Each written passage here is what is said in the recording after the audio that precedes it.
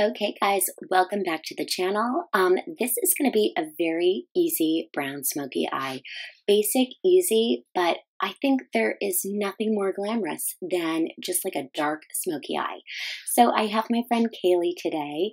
She has beautiful skin, and you can see that she's already got her lashes on, so that makes my job easier.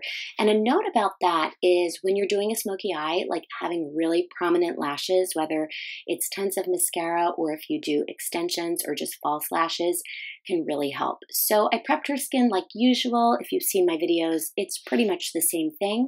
And then I'm taking this brown eyeshadow stick. This is the Bobbi Brown one. The color is called Bark, I believe. And I'm just starting as a base. And I'm starting at the roots of the lashes. And then I'm taking this MAC 239 and I'm just kind of smoothing it out and building it up. And this is really foolproof.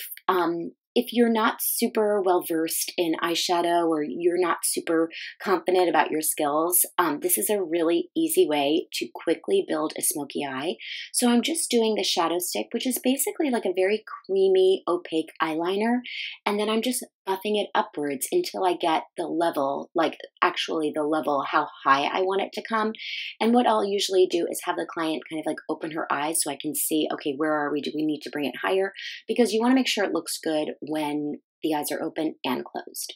So I've done the cream shadow stick and it's starting to set. So what I'm doing is I'm taking brown eyeshadow and I'm kind of just like dragging it up to the crease so you have a really soft landing. This is also known as a transition color. And then what I'm doing is I'm taking my ring finger and I'm patting just like a gold shimmery eyeshadow on top.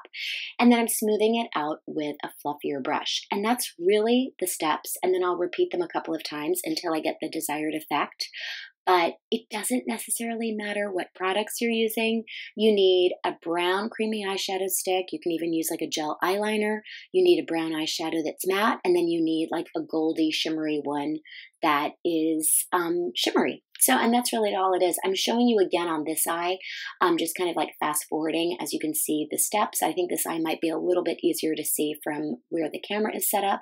And then once I've got them both on, I'm kind of just going back and forth and I'm saying like, okay, does it look the same? Blend it out here, blend it out there. You want it to be smoky. You want it to be like really diffused and just like really easy on the eyes so there's no harsh lines.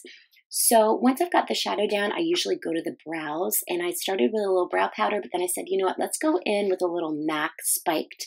This is a nice skinny brow pencil. I do love these ones from MAC. I'm just so used to using them. I think they do the job. And I'm just kind of building what Kaylee's already got. Anytime you add eyeshadow, you're usually going to want to bump up the brows because it makes them look a little bit less once you've got darker color around the eyes. It's just the way it goes usually.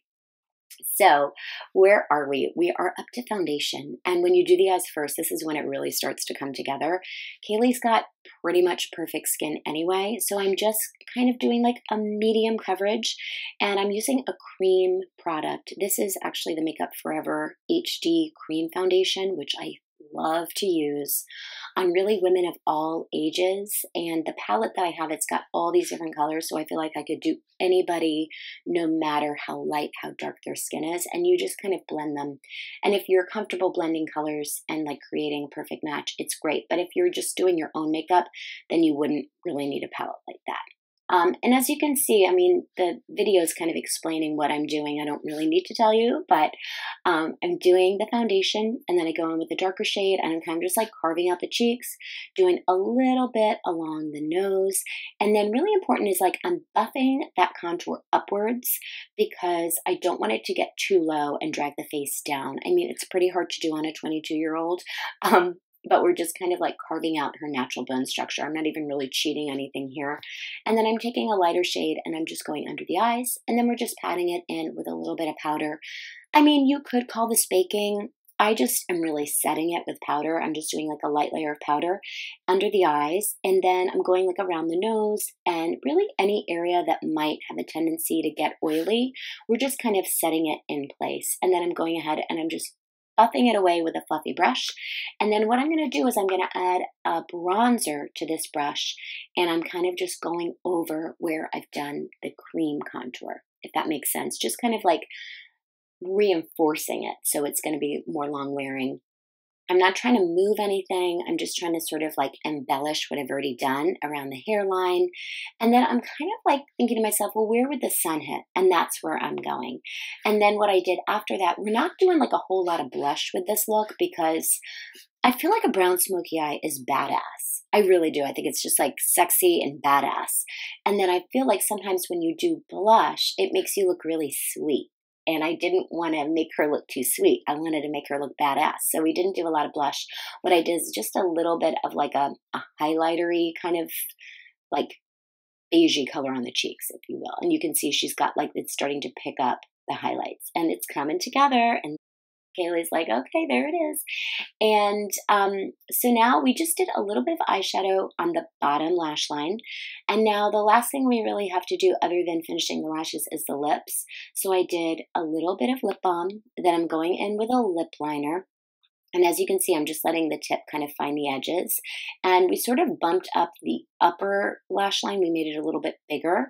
And we just kind of kept the bottom lash line where it is naturally. And then I just went in with this sort of like berry color and a little bit of lip gloss on top. And then finally, I did the bottom lashes with mascara only.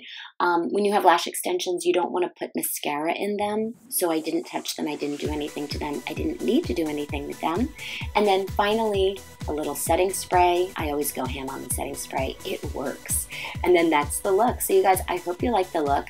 Let me know if you have any questions about specific products in the comments below, and I'll see you in the next video.